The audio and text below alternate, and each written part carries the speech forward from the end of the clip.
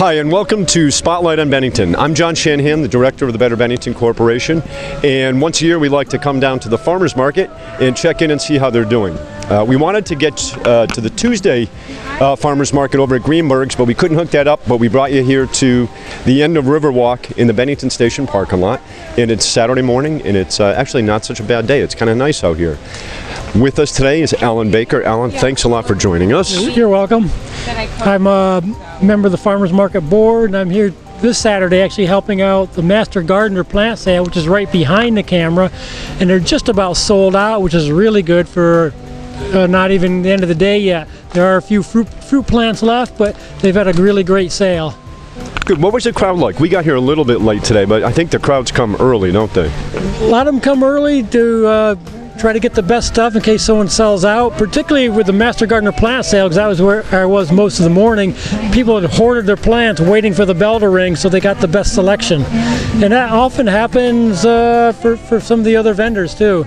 Oh, great. Can you tell us some of the ones, the vendors that are here today?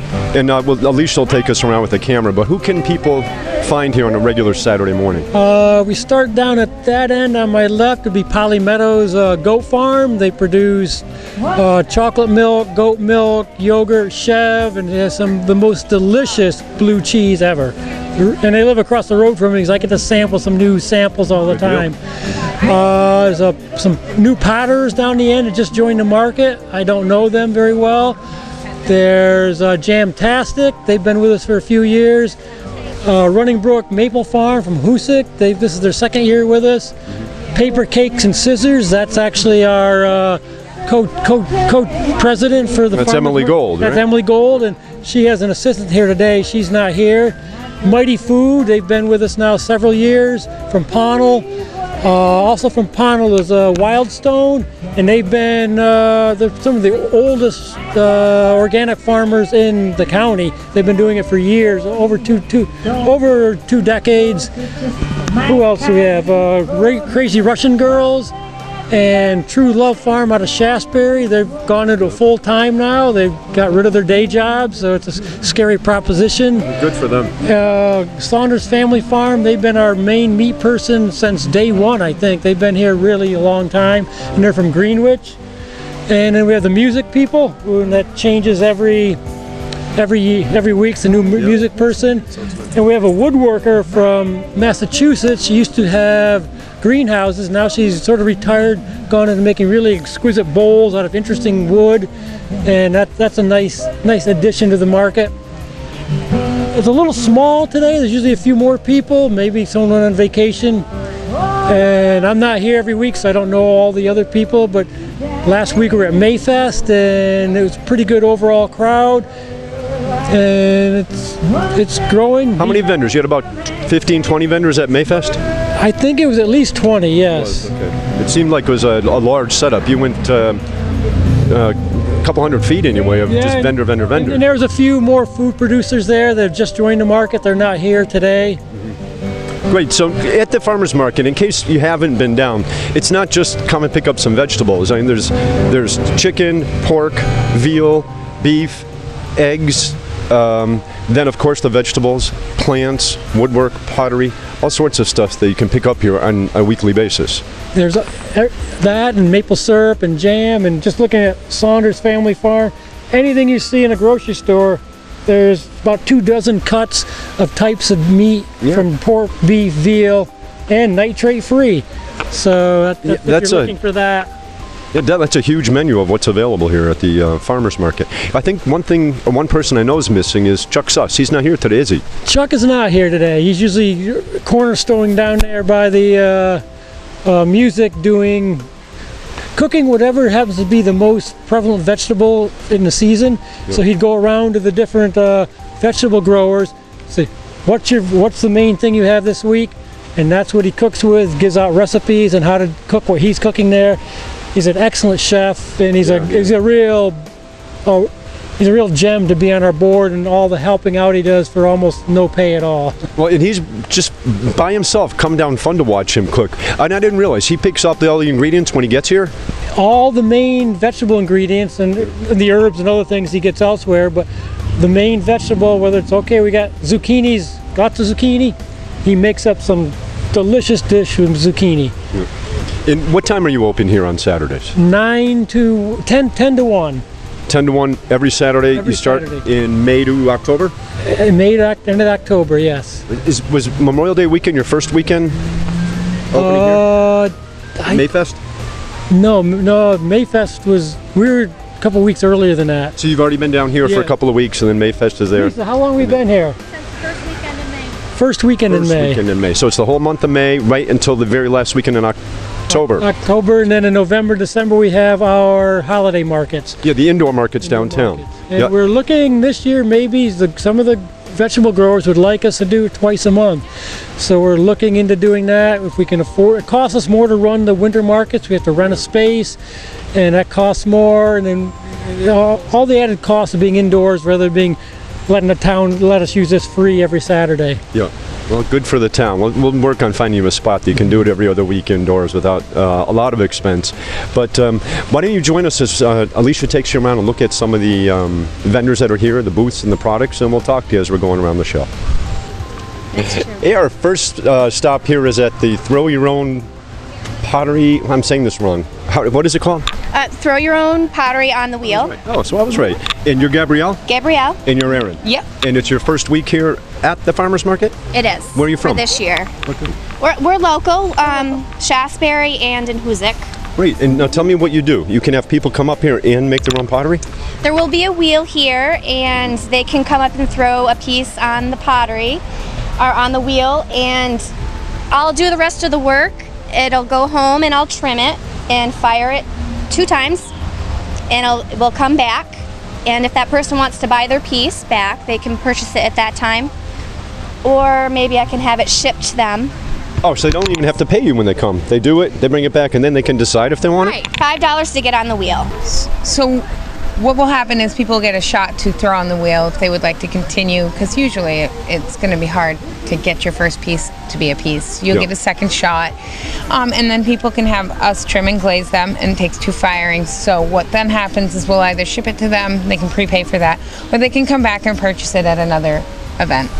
And we're working on getting the wheel up and out. It just takes a little bit of power, so engineering that today was a little tough. Yeah. What are you using, a generator?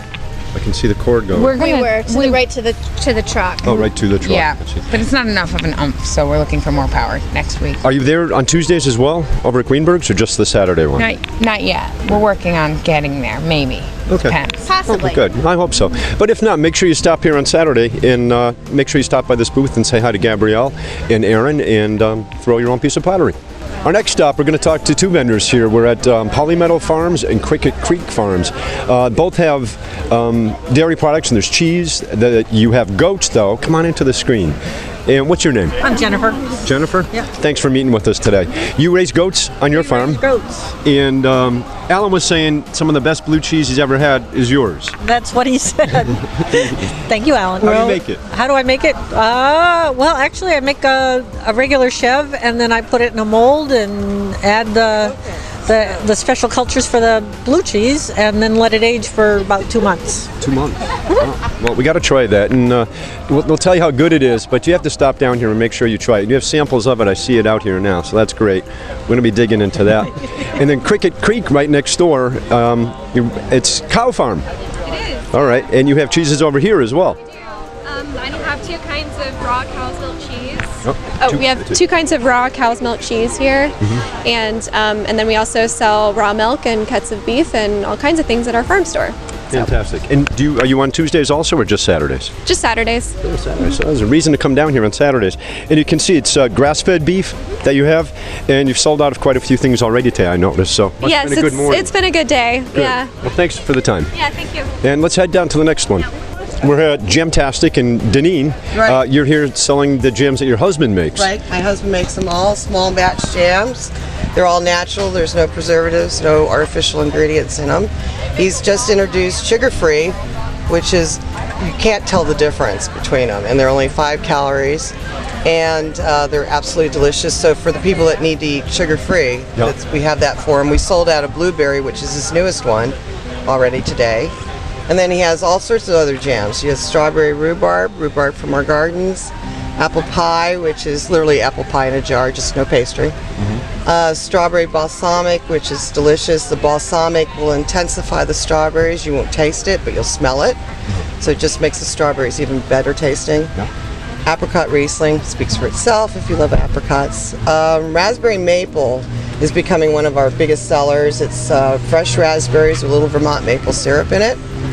And our wild Maine blueberries, or our blueberry with Madagascar vanilla, a little cinnamon, a little pectin in there. It's delicious. Is that the one you sold out of today? I've sold out quite a few. Now I have one blueberry left, or maybe one or two. Okay. I've sold out of this newest one, which you just made last week.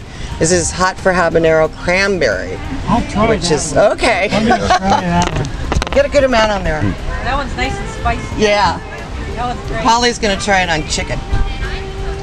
All our jams you can cook with. They're absolutely delicious as a glaze.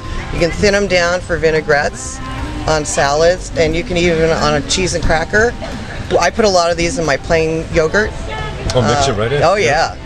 We have people that put this. His biggest sellers is Hot for Habanero Strawberry. Oh, is it? That'll hit you right away. One would be great on meat. Yeah. That's what I thought. Yeah. And chicken, meat. We put the habanero strawberry on salmon. It's awesome as a glaze on shrimp. Fantastic. You should try some. I will. And you've had this strawberry. I had the strawberry. Yeah. I'm going to try the raspberry balsamic. Strawberry balsamic. Yeah. This one's really nice. This is great in plain yogurt. Mm-hmm. You can put this on chicken too. Isn't that That's awesome? wonderful, yeah. Now you'll smell really, the balsamic, really, really but good. you won't taste it. That's what's so beautiful about it, and it just intensifies the And strawberries. they're going green too. So Right. you bring your containers back. Bring 9 jars, empty jars back to us. We punch a card. We reuse the jars, keep them out of the landfill, and you get a free jar jam. Oh, great idea. So, I think I'm Working gonna. great. I just got a couple more jars today from a client. So Oh, fantastic. Yeah. And jam-tastic. you don't. It's jam. That's great. So you don't have to save up your jars. You keep track of who's bringing them back. Yeah, we'll give you a punch card. It can take you a year, 2 years. We don't care. Yeah. Just as long as we get the jars back and keep them out of the landfill, we're happy, and you'll be happy with a free jar. Yeah, absolutely. Well, thank you, Denise, very You're much. welcome. Thank Let's you very head down much. to the next booth.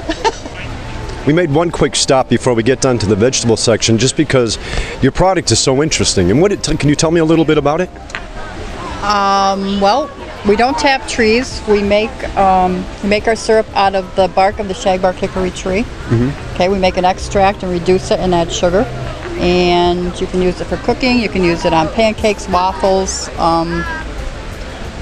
and I guess that's about it. Oh, it's fantastic. When I tried it, it kind of looks like maple syrup, and but the aroma that comes up through your nose, you can smell the. Sort of like a campfire, woodsy. Yeah, earthy. tastes good. It smells good. It's just incredible.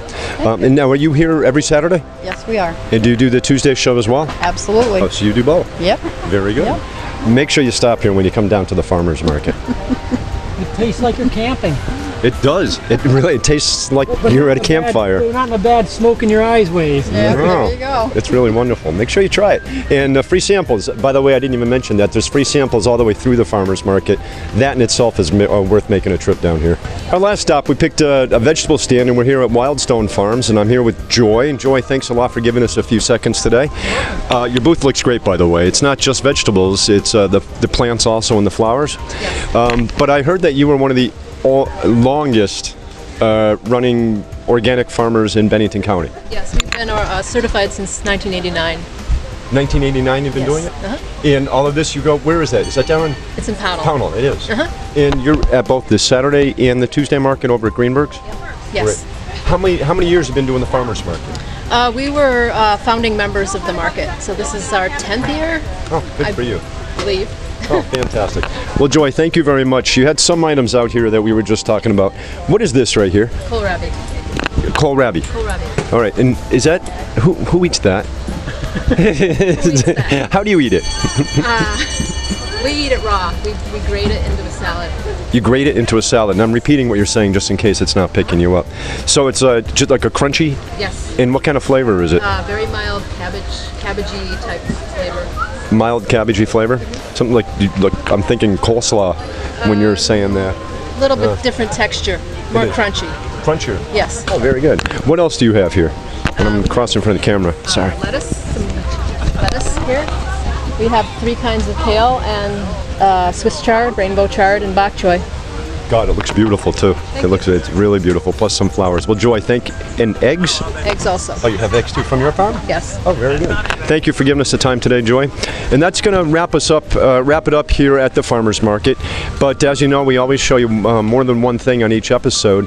And today we're going to take you outside of downtown, which we started a few months ago, when something in Bennington happens that's really exciting and lots of fun. Alicia and I will head up there and show you what's going on. And today we're going to take you up to the top of Harwood Hill and reintroduce you to Sunset Playland. Sunset Playland was reopened a couple of weeks ago, and I've been hearing that they're doing well on Saturdays, so we wanted to make sure you get to see it.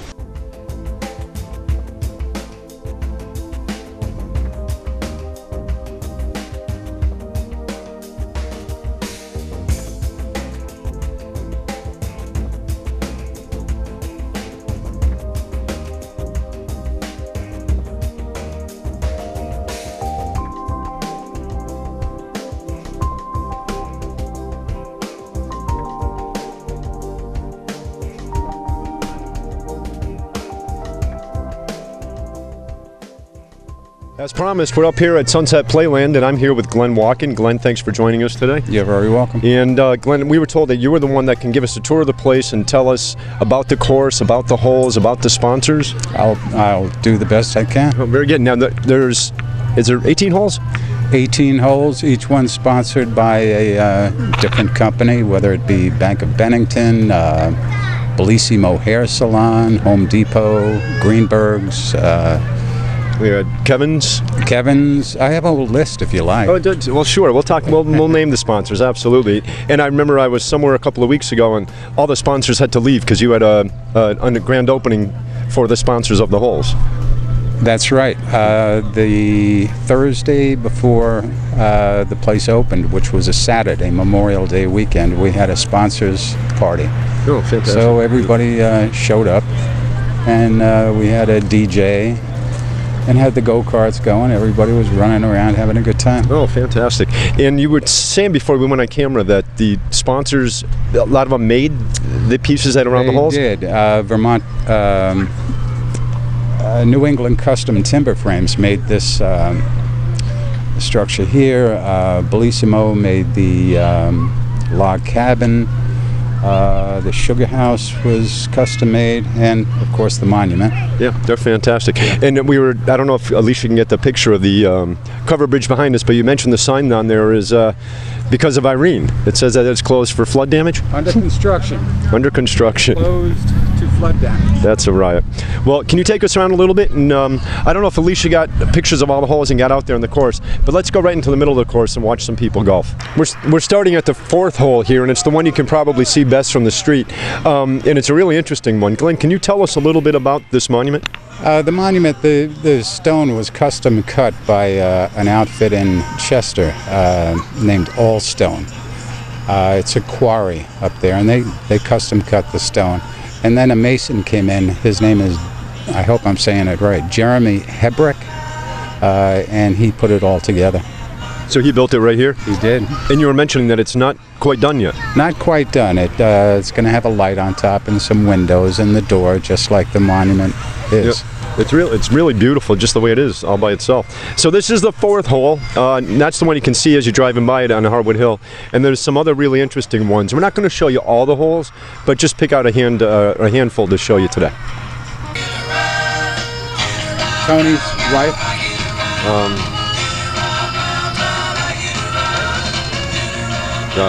Okay, we're at the 17th hole. We thought we'd give this one a shot to just show you because it's a really interesting hole here.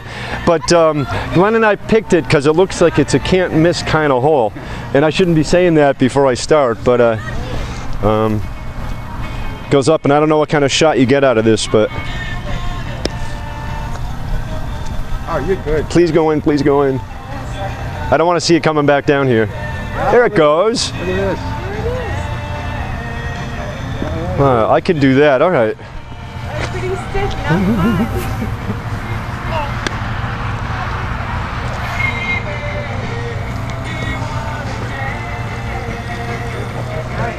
All right.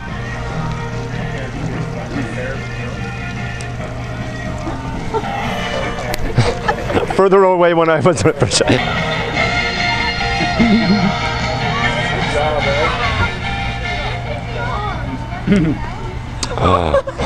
I'm back where I want you. I don't know if you hear Alicia laughing in the background, but that was my 3rd shot. That's my 4th shot. Come on, baby, come on. There. So this is par 5, right? Okay, and Glenn wasn't laughing. That's because he hasn't shot yet. Exactly, but you got to get Alicia in front of the camera here. There's but right over it. All right. There are a bunch of kids in the background laughing at us. There, that's 3. Nice shot.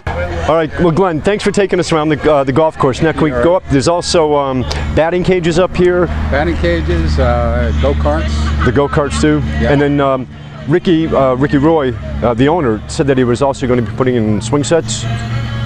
They are putting in swing sets, and there's going to be a party room for private birthday parties. Oh yeah, that would be a great idea. It's just beautiful up here, and Alicia and I were talking. The view up here is beautiful. The sky is big, which I live right down the street, and that's the best part of living up on Harwood Hill. You get to see beautiful views. I'm trying to talk them into a Ferris wheel. Yeah, talk them into it. That would be great. That would be perfect, actually. You'd be able to see forever from up here. Okay, let's head up to the go-karts and see what that looks like up there. Let's go. Okay, we're at the top of the hill right now and with the go-karts behind us, but before we go look at them, what are the hours here at Sunset Playland? Thursday, Friday, Saturday, and Sunday from noon till 9 p.m. Thursday, Friday, Saturday, Sunday, noon to 9 p.m. Right. And now you buy tickets, like a ticket to go go-karting, a ticket to... Well, you buy tickets over here where the snack bar is. Mm-hmm. And that works the same way for the batting cages. And you come up here, you give your ticket, and you get up and go. Fantastic. I think Alicia is showing you right now the list of sponsors for the go-karts. And as you can see, there's 3 spots left available. Each car is painted up. I was talking to Ricky Roy, how cool the cars look with their names on it there. Great way to get your name out there. Just give Ricky Roy a call here at Sunset Playland. And Glenn, what's the number here? Do you know the phone number? I don't. I know the .com is www.sunsetplayland.com, and it's on Facebook. But we can talk to the owner and get the phone number. All right, so it's sunsetplayland.com. Has the information, has the hours, has the prices. Exactly. And it has information for sponsoring? I believe it does. Okay. And we're also on Facebook. And on Facebook. Very good. Well, let's go over and meet Ricky Roy. He's the owner of the Sunset Playland. We're here up in the racetrack of the the go-karts right now, and I'd like to introduce Ricky Roy. Ricky, thank you very much. Ricky's the owner of the property and brought it all back up to the way it was meant to be, and even better than it used to be, actually. How long have you been up and running now? We've been up and running for about 3 weeks now. We kicked off Memorial Day weekend. Place was packed. Couldn't get another person in, which was great. We want all the people we can have up here. And since then, we've been going for it with the weather up and down.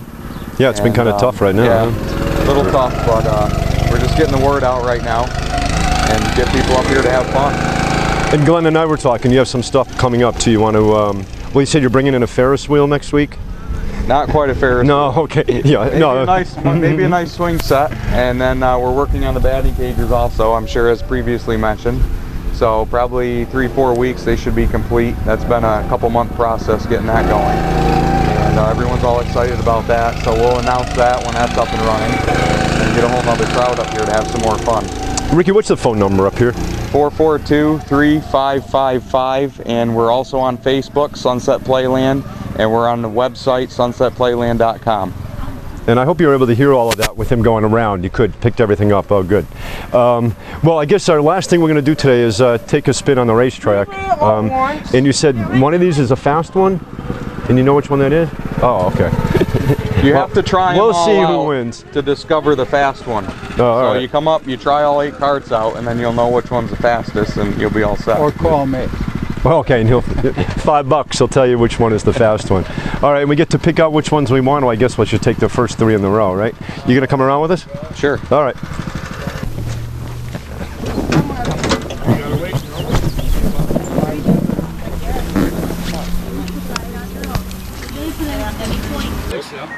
Good. What's up and down? All right. Gas is on the right, brake is on the left. Keep your hands on the steering wheel at all times. Don't look back, that's when you end up losing control. So keep your eyes forward. If you happen to bump and get off the track, stay in your cart. I will come and get you and get you back on the track. No bumping, no rubbing. You get about 10 laps. You see a yellow caution. I'll give you one more, and then you have you come back into the pit. Come back over here, and then stay in your cart, and I'll shut off your car. Set. Keep your foot off the gas and make it steady.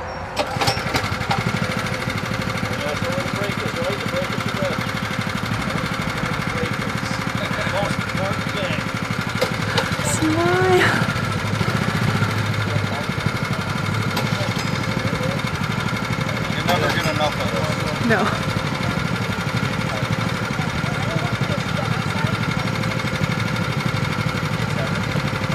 Okay, Rick.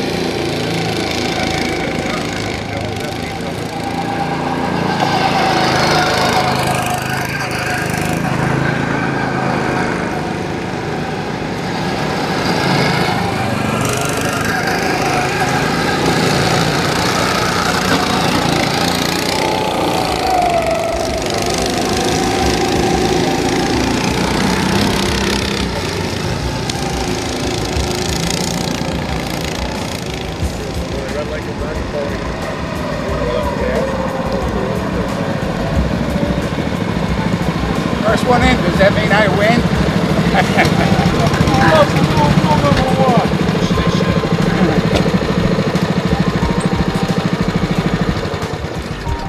Right.